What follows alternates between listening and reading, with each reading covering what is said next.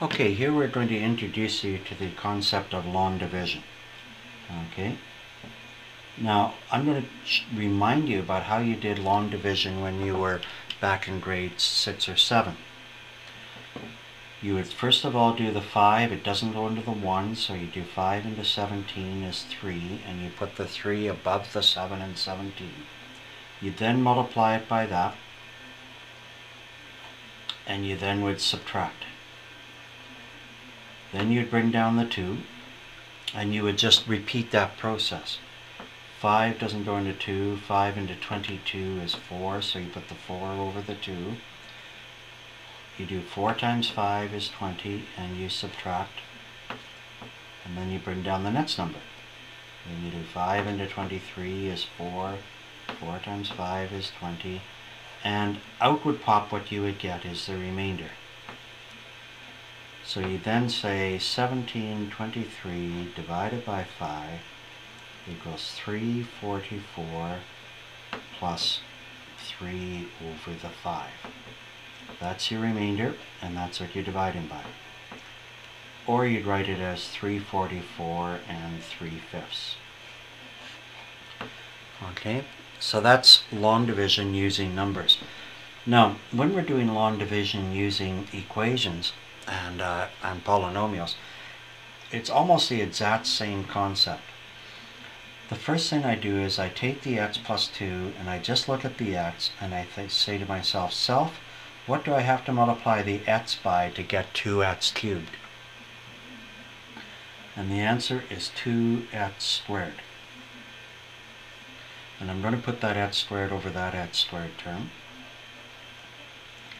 And now multiply this by both of these guys. So that'll give me 2x cubed, and 2x squared times 4 is 4x squared. And now, just as I did over here, I'm going to subtract these things. The only thing you have to watch for is to make sure if you're subtracting a negative. These guys, if you set it up right, will always cancel, so I have 0. 5x squared take away 4x squared is 1x squared. And now, just as I did over here, I'm going to bring down the next term. And I just keep repeating that process. What do I have to multiply x by to get 1x squared? My answer would be 1x, or just x. I do 1x times both of these guys, and that leaves me with 1x squared, and 1x times 2 leaves me with 2x. And now I subtract. Here you have to be careful. These guys should always cancel, the first two.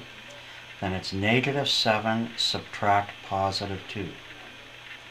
So that takes me to negative 9x. Bring down the next term, which is plus 8, and carry on. X has to be multiplied by negative 9 to get to negative 9x.